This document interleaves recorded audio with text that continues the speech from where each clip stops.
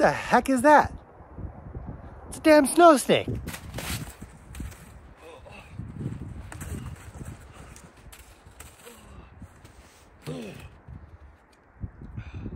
Wait a second.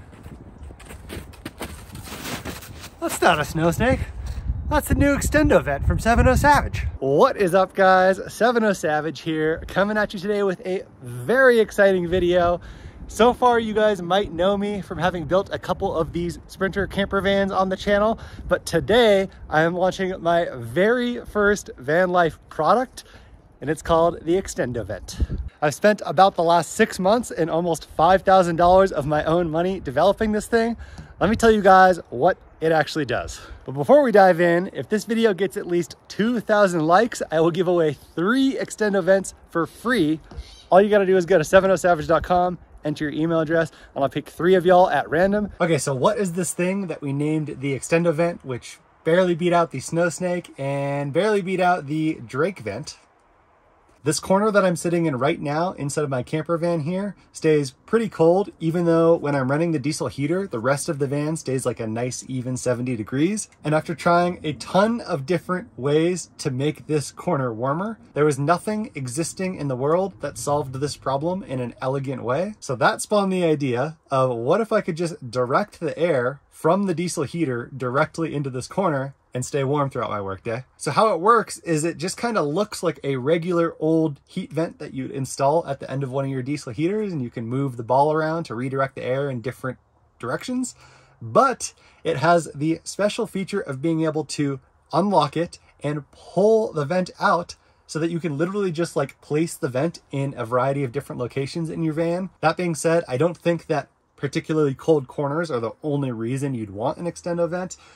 If you have wet clothing that you want to hang up in your bathroom and you want to get heat into that bathroom to dry the clothes overnight, Extendo vent's a great solution for that.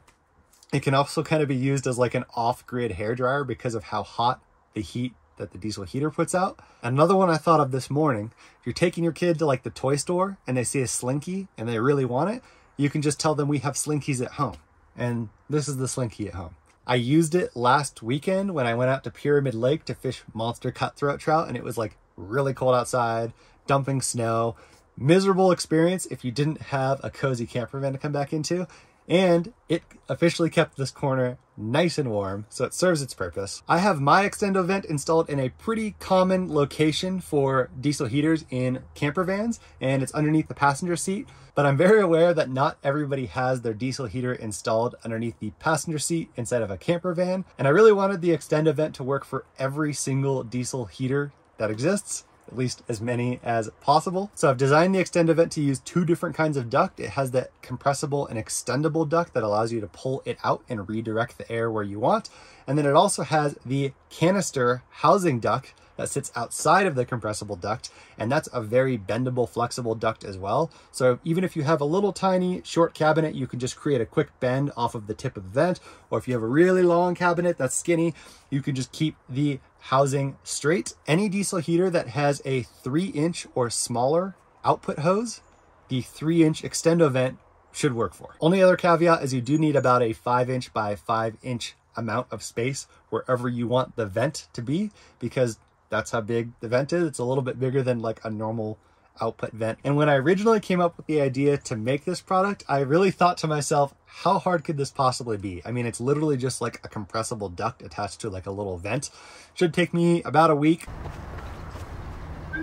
Nope. But it turns out that these diesel heaters put out a ridiculously high temperature heat. The hottest that I've ever clocked with my heat gun is about 238 degrees Fahrenheit. But I finally found a material that allowed me to fit 8 feet of compressible ducting. And unlike some of the initial cheap versions of ducting that I wanted to use from Amazon, this one actually doesn't emit toxic fumes throughout your van for you to breathe in. And not only did it take a ton of time and energy to find that ducting material, but I also had to learn how to design stuff in CAD software. I had to learn everything about 3D printing, and I tested about 10 different materials before I landed on this carbon fiber plastic that the vent is made out of. Over the last 6 months, I made almost 100 iterations of just the vent thing to get the perfect amount of friction so that it slides in and out nice and easily, and it doesn't rattle at all when you're driving down the road. I do plan on making a in-depth video on the whole journey I went down creating this thing, but I just wanted to give you guys the 10,000 foot view, mostly because these things are incredibly expensive. At least if I went to my website, wanted to buy one of these things, and I saw the price, I'd be like, how the hell are these things that expensive? Turns out when you use all materials that are like specialized industrial materials made in the USA, and when you do spend this much energy and engineering time making the product, it's gonna be kind of expensive. I'm super, super excited about this, guys. I really, really hope that this is as good of a product as I think it is and sells, because I would love to make more van life products for you guys. If you do want to buy this, it's on my website, 70savage.com. I'll put a link in the description below. Just a note, I'm currently manufacturing these things in my garage here. They're all handmade right now. So it will take a couple weeks for me to ship these things out. And as I mentioned right at the start of this video, if this video gets 2,000 likes, I'll give away 3 of these things for free, which is almost $1,000 of value. To do that, I will need the email address so that I can contact you, which YouTube doesn't give me for my subscribers. So go to my website, scroll to the bottom, enter your email, and it'll add you to the email list in the drawing. So thanks for watching, and I hope you enjoy your Extendo vet.